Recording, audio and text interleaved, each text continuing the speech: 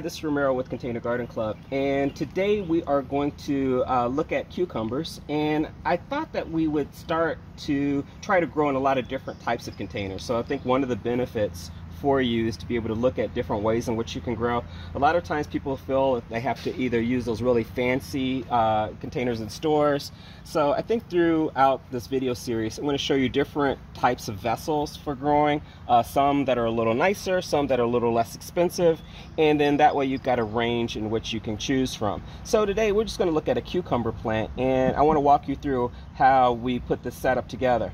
So you want to start off with the growing medium, and I recommend a mix of vermiculite, peat moss, and compost. That's called Mel's Mix, and it's one of my favorite ways in which you can grow a lot of different fruits and vegetables. So we basically will, if you're planting from seed, you would just put 1 or 2 seeds and put those in, let that begin to grow, and then as that grows, as long as it's within the right season. Cucumbers are a warm plant, so a warm season plant, so you want to make sure that it's, you know, above 65 degrees in terms of your soil temperature, and then it can begin to grow from there.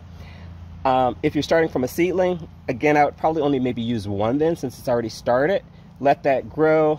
If there's kind of a double situation like we have here, then let them both grow and then see which one is dominant, and then you can always remove one, or again, if the container size is large enough, you can grow 2. I would never do more than 2 in a given container.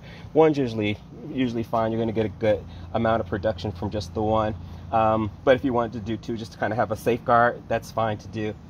One of the most important thing is to look at the type of cucumber that you're growing. So there's 2 styles, one of which is a bush type cucumber.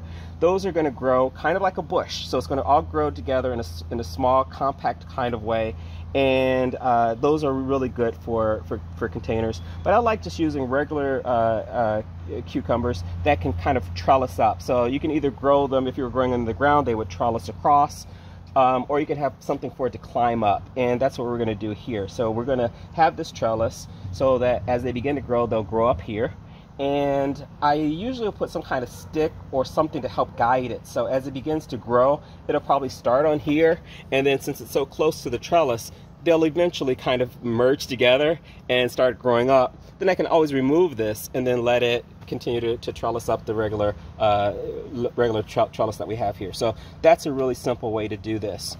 This is probably one of the best plants to start with if you're starting a summer garden, is cucumbers. We'll do another video on tomatoes as well. That's another great one. So we'll do that throughout this series. We'll look at different plants, we'll look at different vessels, and that way you have a lot of examples and a lot of different ways in which you can grow your plants. If you've got ideas or thoughts of things that you want to see us grow, just put those in the comment section. We'll review those periodically, and that might be the source of one of our next videos. Thanks for joining us today. Thanks for being part of our growing community. This has been Romero with Container Garden Club.